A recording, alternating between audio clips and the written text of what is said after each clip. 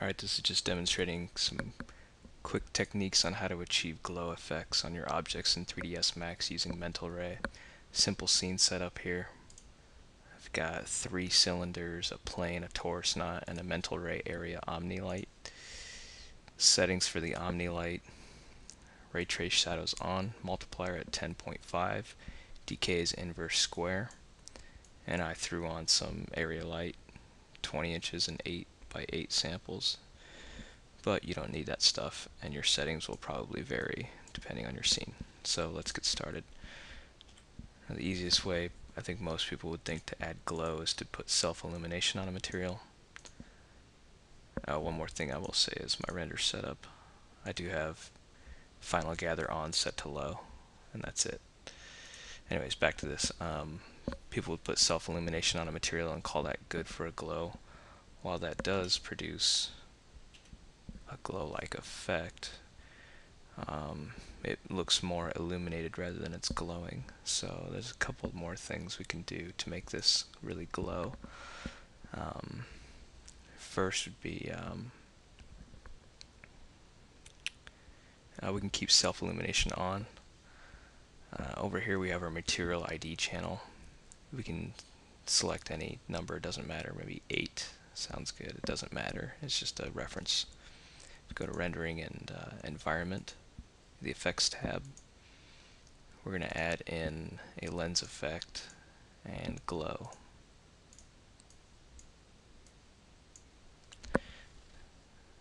Now what this is going to do is put a glow around any object or material that we specify, and we see all these parameters here. The size is going to be, of course, how big or small the glow is. The intensity is going to be how bright or dull the glow is.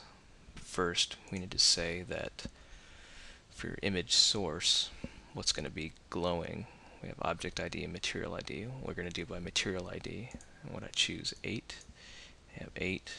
I'm going to make this 8.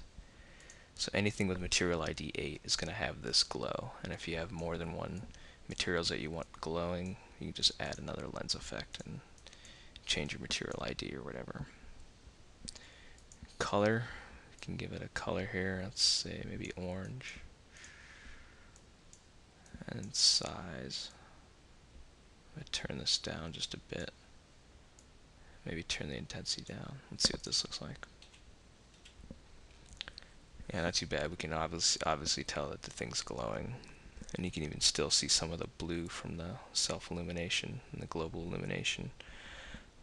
This is just Max's rendering filter that it puts on after the image has been rendered. You might be able to get better results using After Effects or even Photoshop. I tend to think of this as kind of weak, but it actually works. So if this is something you're going for, use this. Another thing, if you don't like that it glows over the object, there's another thing you can do in the options menu is turn the perimeter on, and that'll just make everything on the perimeter of the object glow like this. So we got some areas that didn't quite make it, which is why I say this thing is kind of weak. I mean, it doesn't look that great, but it does work. So if you're willing to settle, go ahead and use that. But I won't. So next technique, I'm going to use an architectural material. Give it a nice color. And down here we have the luminance. This is going to be how bright it is.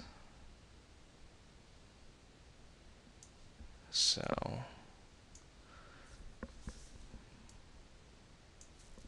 we'll see what this looks like in the render. So we can definitely tell that it's glowing, but it doesn't have that halo effect, that glowing halo effect like the lens effect glow had. But we can do something to change that too. Turn that down just a bit. If you go to render setup and on the renderer tab, scroll down to camera shaders, we'll add an output shader, a glare shader. Make an instance of this in an empty material slot.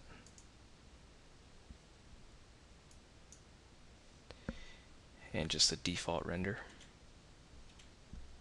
I definitely have that halo effect, only it's a little too bright, but we can change that. So I'll just turn the luminance down just a bit.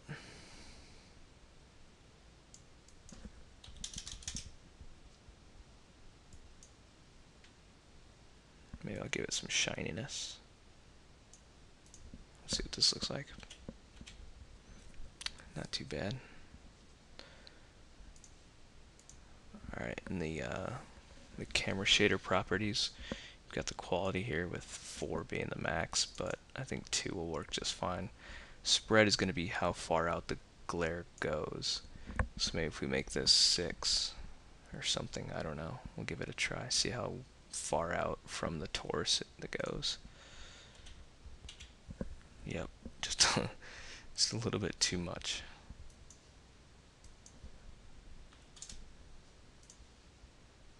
I'll turn that back to 3, maybe drop the luminance down here. Yeah, maybe still too bright.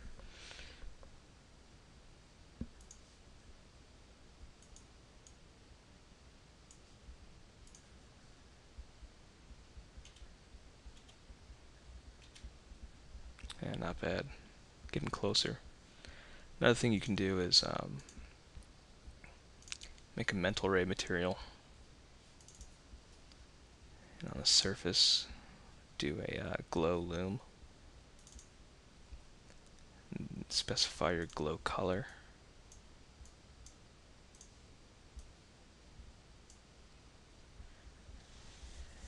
And yeah, let's take a look what that does. It's probably going to be something similar to the architectural material.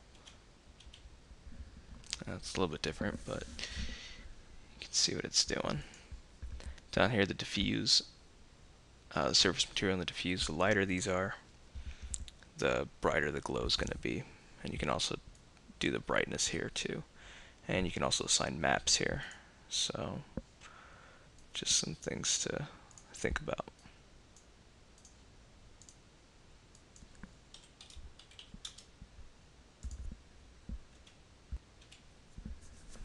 Yeah, so I turn that spread down and it's just a real slight halo around the object. So let's see if it does the same thing with the architectural material. Turn that down to 1.25. Yeah, it's barely noticeable, but it's still there. So yeah, you can either do use a glow loom shader, use an architectural shader and turn the luminance up, tweak it by that, and you can even throw in a camera shader and give it a glare material, and you can tweak it, or a glare shader, and you can tweak it from there however you like. Or you can even use the lens effects glow. And not to say that the lens effects glow is bad or anything. I think it's awesome that it's built into Max and you can do it like that, and you don't actually have to export everything into some third-party post-production program. But I don't think Max was built for post-production work, so it tends to be a little bit lacking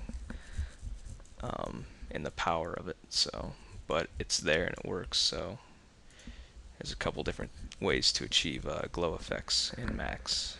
Hope you learned something. Take care.